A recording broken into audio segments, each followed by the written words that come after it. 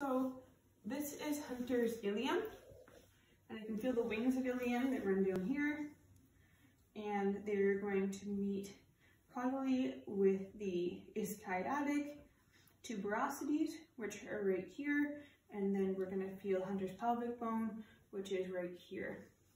That's the pelvic bone. So if we go from the ilium to the femur, in between we have the hip joint. We run down the femur here, proximal to, distally rather, to the femur is going to be the patella. I can feel the patella right here. And caudally to the patella is going to be the greater trochanter, and the medial and lateral condyles. So I can feel right here his medial condyle, and right here is going to be his lateral condyle.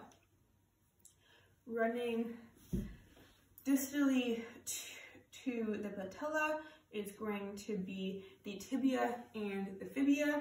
So I can feel his tibia right here, and laterally to the tibia is going to be his fibia.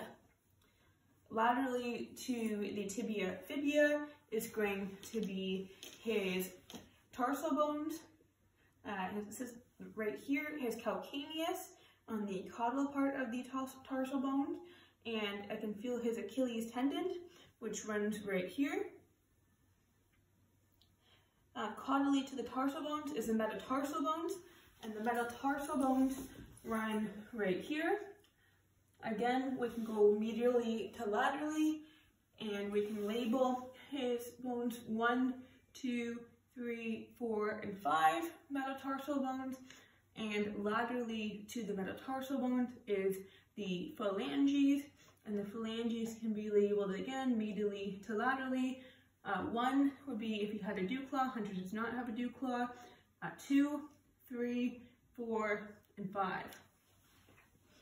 And that is a summary of Hunter's leg.